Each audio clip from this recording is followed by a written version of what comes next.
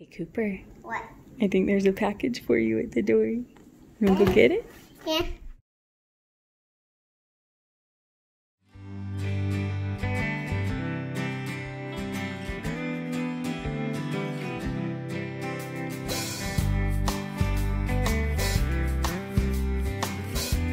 When I first started homeschooling, we used a program called Waterford, and it was online, and we used it for Gavin's math, science, and language arts, but I felt like I wanted to supplement. I didn't want all of his core subjects to be online, and so we did Singapore for his first year, and then I heard about The Good and the Beautiful, and we tried it, and we loved it, and today we're going to show you why.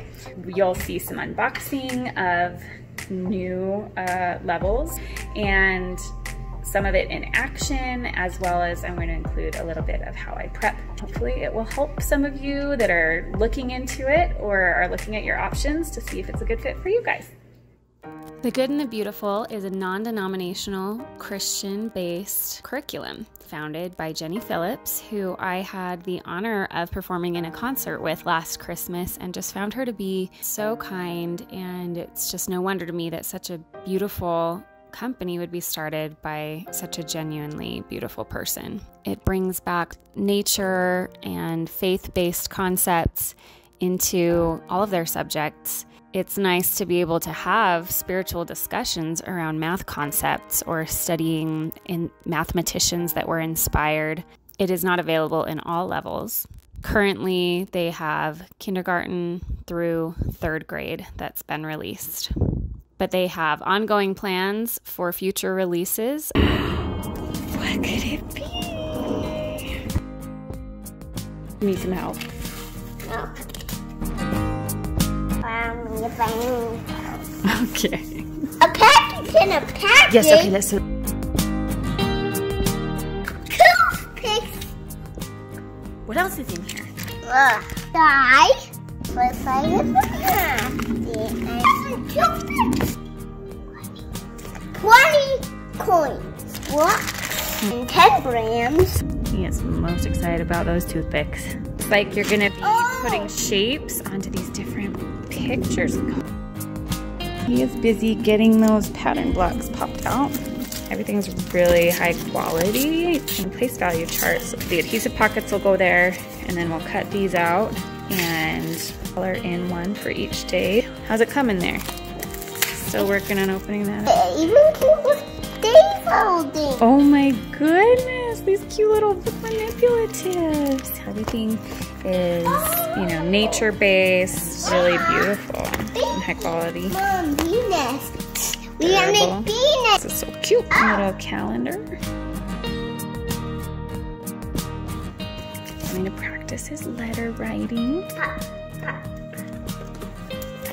And then these are a bunch of cards. They're perforated, so that's nice. Won't have to cut them. So it's cool. They come with these cute little labeled baggies for you. These cute little worms. They do come with the cute little worm thingies, so we know where to put the worms in the inch-worm manipulatives.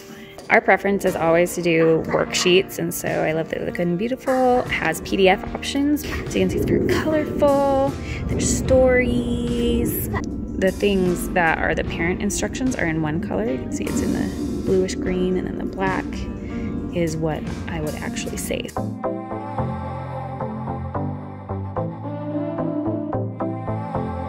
Good job, buddy. Look, we fit everything in there. Are you excited to do math? Yeah. Yeah, you want to start right now, huh? You want to start right now? Okay, we can start right now. Green triangle, right? All the triangles go. An important part of weekly prep is And that one's the one. pencil sharpening. I'm just going to show you kind of a sample planning session. So go to his math section. And we've been averaging about 3 lessons a week, 2 to 3 a week. So I'm going to take out lessons 2 through 4. In this lesson, it's telling me that the supplies I'm going to need are just standard supplies. Just, you know, pencils, dry erase board, dry erase markers. And every day there's the daily dose that's going to be the same. I can just go right to my math box. I'm just going to briefly glance at each section and what I might need to grab the 5B manipulatives. Looks like we will also need the handwriting card. Shape Shuffle Graph number 1. Oh, that's something I need to print. Anything that I can't do right immediately here at the table, I'm gonna write here. So one thing that a lot of people recommended to me when I started homeschooling was to find out what type of learners my kids were. But like with little ones, when they're just starting out, like how can you possibly know that? And so it's great to start out with a curriculum like the Good and Beautiful that can appeal to lots of different learning styles. So here's a little tip for auditory learners. Okay, after that, it says student worksheet. And so here we go. So I've got my pile of all the things I'm gonna need for lesson 2. This is really hard to do with one hand.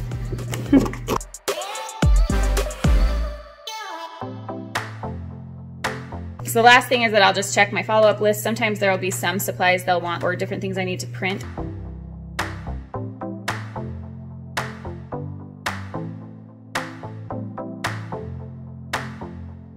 Once I stick the worksheets in here, then I know I have gathered everything that I need. So that is basically it for level K, prepping of a lesson, how I do it using the PDFs and grabbing all my supplies beforehand. So then it's just open and go. And also so he doesn't get distracted with all the fun, tempting things in the math box. Okay, so do you know what comes after 14? Yes? Oh no, not another 5. Do you think you write 15? 1 and 5, good. Do you want to try it or do you want me to do it? There was so much to see and do on the farm. There were horses to ride, rabbits to feed, and mounds of hay to dive into. The second one slides. Second one slides. Third goes up. But then she dives. In came another bee and landed on the flower. No, every flower has this. What? Nectar. The flower, go to the other flower so all the flowers grow. Oh, can we sit up? No. Breathe. So we need a new card, right? Okay. That's the baby. Oh. Over, down, and up. Last month is the year December. Just finished our lesson. I set our timer for 20 minutes and we didn't get to these bonus student worksheets and independent activities, so I moved them over here. Mom, thank you very much for the math lesson. Oh, you're welcome. Later, when I'm working with brother a little bit more, he can work on those things because he's such a big boy and can do math all by himself, huh? Yep. All right, so here's a quick look at all the things that were in the Math 1 and 2 activity box. We've got games over here, different tangram activities, 3D shapes, game pieces and cards, everything we need for the games. So I'm going to prep Gavin's math really fast. We're currently working on the transition lessons. Going into level 3, we're checking anxiously every single day. Literally checking every single day since June started to see if Math 3 is out yet. No, it still says it's a future release. The transition lessons are awesome, totally free on their website. You can just download them, and that's a great way if you're not sure if you want to use this curriculum. Like, try the transition lessons for wherever your child is testing. They have free assessments too to test what level they're at, and then it kind of gives a good overview of everything that should have been learned in the prior levels. So with Gavin as well, we've been averaging about 3 lessons a week right now, so I'm gonna prep at least 3 of those. All right, so that one didn't need anything extra other than I may grab some kitchen utensils. For this lesson, we do have this cute little clock. And then, oh, fractions. Okay, so I'm gonna want to use our fraction pieces. As I was digging in here, I noticed that we have some tangrams that we haven't passed off. I'm gonna grab the tangram pieces, and I'm actually gonna put this in with his independent work. Also because the transition lessons don't have a lot of independent worksheets or anything, so that'll give him a little extra that he can do on his own. Now I know that I have everything I need for all of these worksheets. So that was super easy prep for that one as well. All right, what is that shape? Pyramid. Pyramid. How many vertices does it have? 5. And how many faces? 4. Good.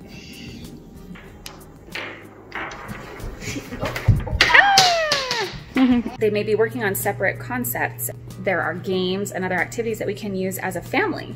And so we're not having to be like, Cooper, go away, but like, Cooper, come and count out these cards for us so we can play this game. So we're able to make it a family experience. Last piece. 18.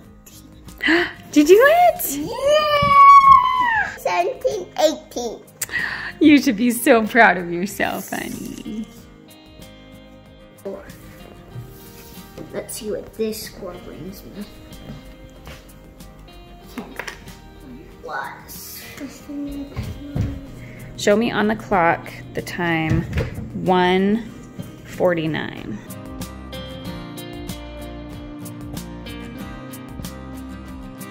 Got it? Mm-hmm. Yes, very good. So which number is the numerator? The 1, huh? So now find the 1/4 pieces and arrange them on top of the whole circle.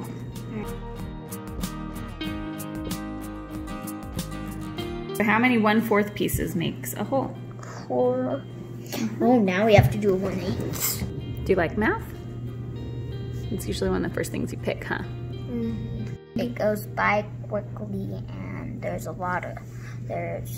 games and activities. Gavin, I think there's a package for you. Huh. Should we go check it out? Wonder what that could be.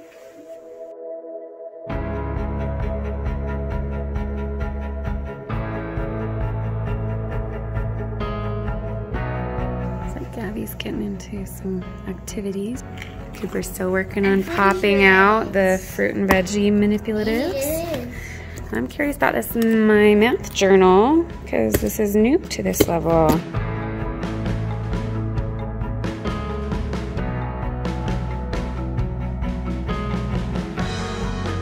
This whole packet of different game pages and boards. Wow, there's a lot more in this box. Okay, so in the activity book, it's gonna show all the different instructions for these game boards. So it's nice because it's alphabetical. At the beginning of the activity book, they have a quick multiplication reference guide. Some different activities you can do, including musical multiplication, which we actually have as well. This is cool. It's showing multiplication games organized by facts. So, and we need extra reinforcement to play those games. So here's an at a glance of all the different items from the math 3 and 4 activity box. I hope that was helpful for you to see. I love the good and the beautiful math. It's our thing. We love it. We hope that that gave you some additional insight into what you could expect from all of the current existing levels, K1, 2, and 3, as we have now dabbled in or fully done all of them. In the next month, we are going to be coming out with another video that reviews a bunch of other great math curriculums like Saxon and Right Start and others. So make sure that you subscribe and tap the bell so you can be notified when that comes out and all of our other great content. Let me know if you use the good and the beautiful and what you think of it, or if you have any questions or anything else you'd like to see. Leave a comment below. Thanks. See you next time.